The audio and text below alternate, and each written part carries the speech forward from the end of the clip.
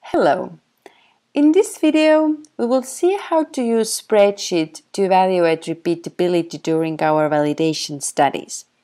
As explained in the lectures, repeatability expresses the closeness of the results obtained by analyzing the same object in multiple of times. And repeatability is the first type of precision considered in the lectures. The second one was intermediate precision, which is discussed later. So, for our repeatability, we here have some data available, and we have analyzed perfluorooctanoic acid in groundwater. And we have a sample that the concentration level is 10 nanograms per liter. And we have analyzed this sample on 5 different days during 2-month period. And we have 5 replicates or 4 replicates depending on the day. What we can firstly do is evaluate the repeatability of our 1 day. And as explained in the lectures, the most common way to evaluate repeatability is to find standard deviation. And we can use that formula here or the function on the Excel to find standard deviation. However, this value, the standard deviation, is in the same units as our result was, and this only characterizes the repeatability on the concentration level that our sample was. For more general overview, it's better to find relative standard deviation. And for that, we will first find an average value of our results. And also using this formula here, we can find relative standard deviation. And for better understanding, you can also find it in percentage. So it's about 5% our repeatability of 1 day.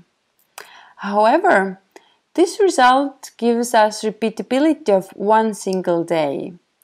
To get more better idea of our repeatability, it is useful to use pooled repeatability.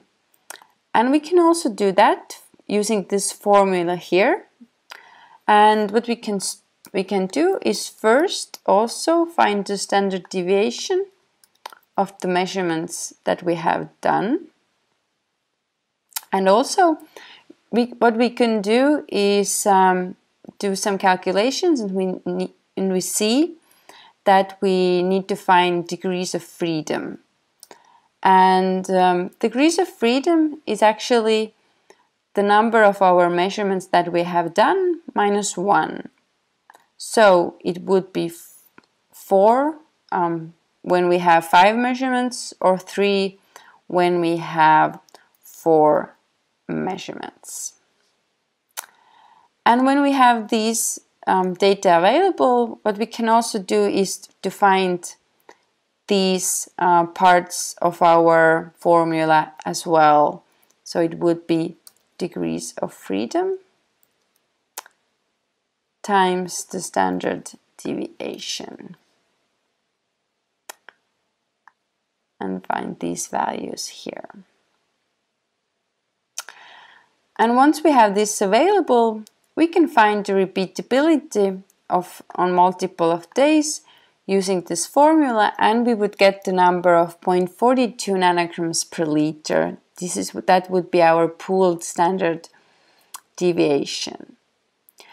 Again, we can see here that the result is actually in the same units as well as our result was, and it's on the concentration level that our sample was. And again, it would be more useful to use pooled standard deviation, and in this case it would be relative pooled relative standard deviation. And for that, we can also use this formula here and do some calculations. First, find the average value of all our measurements. And then what we would have to do is also find relative standard deviation instead of standard deviations. and that would be the standard deviation over the average value. And then we can see here we have our relative standard deviations, and then we can also find these parts of the formula as well, and again use the degrees of freedom and the relative standard deviations here.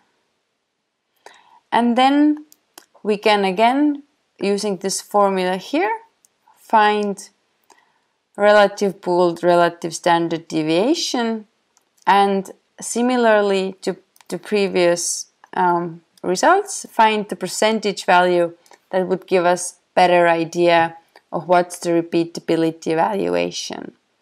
And that would be 4%, 4.1%. So this was the calculation to find repeatability during your validation studies.